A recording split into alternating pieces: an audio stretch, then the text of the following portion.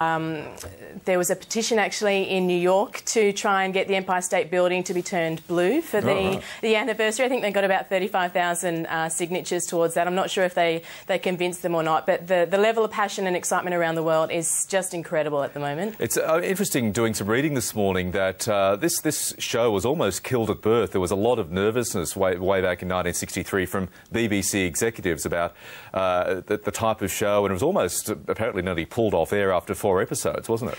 It was. I don't think anybody thought at that time that we were going to be talking about it 50 years later. No. There's a fantastic program called The Adventures in Space and Time, which the ABC is also broadcasting this weekend, which will sort of document the early days of the program and how it came to be, and the writers and the conversations around getting it off the ground.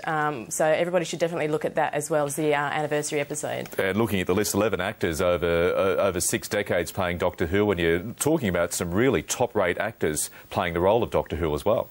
There are certainly. I mean, Peter Capaldi's coming up to be the 12th Doctor, but there's been some fantastic names along the way. David Tennant, Matt Smith as the 11th Doctor has been fantastic. Everybody thought he was quite young to play the role, but of course within a couple of episodes everybody had decided that he was perfectly suited for it. And that's the beauty of the producers and the writers. They always seem to pick exactly the right person to play that role, and everybody sort of brings their own little slant to it. So it gives the fans, I guess, something new and different to talk about, and a new fan to add to their list, a new Doctor to add to their list of favourites. And I won't let you go by asking you, Rachel, who was your favourite Doctor?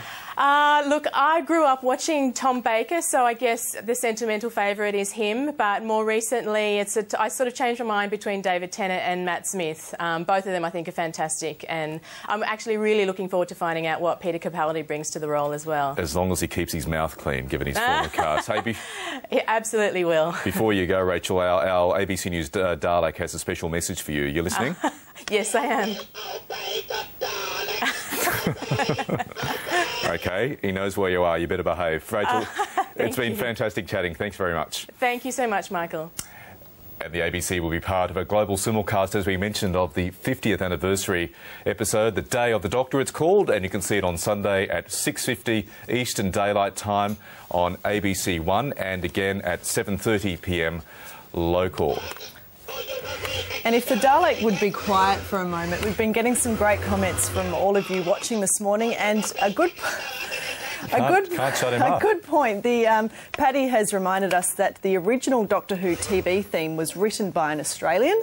There was plenty of Australian involvement in the program. Gabe Waterhouse. Yes, she was an actress in one of the early episodes. Kylie Minogue's been in an episode. Jackie says, as a small child in England watching the first episode, it seemed to take our mind off the horror of President Kennedy's death. I heard earlier this week that the first show was actually delayed because of the assassination, and that had been splashed across our screen, says Jackie. John Pertwee was my favourite Doctor, very debonair, but also a commanding presence, so you felt the world was safe. I also just wanted to read out a lovely quote that... It's extremely distracting. A lovely quote from Tom Baker, who seems to be the sentimental favourite Doctor. Absolutely. He was asked, what's your one biggest Doctor Who memory? Tom Baker says, I remember a man stopping me in Oxford Street once, looking at me with absolute incredulity. He couldn't believe it. He said, Tom Baker? A man in his late 30s. I said, yes. He said, Tom Baker? I said, yes. And he looked at me, and in his brain he catapulted back in time and said, you know, when I was a boy, I was in a home for children. Nobody wanted us, you know. It was terrible. And you made Saturday night good. And I went to say something to him, and I could see him so close to tears that he couldn't speak. And he shook his head as if to say, don't go on, don't remind me. And he just did a thumbs up. Such a common thing, isn't it? But suddenly backed up with an expression on his face through his tears that was a knighthood. It was a knighthood. Just a thumbs up, meaning it was great. And thanks. It's incredible, isn't it? Just a gesture. What a great quote. Just goes to show the impact that the show has had on thousands, millions of people. On everybody, and still does. The last word goes to the Dalek.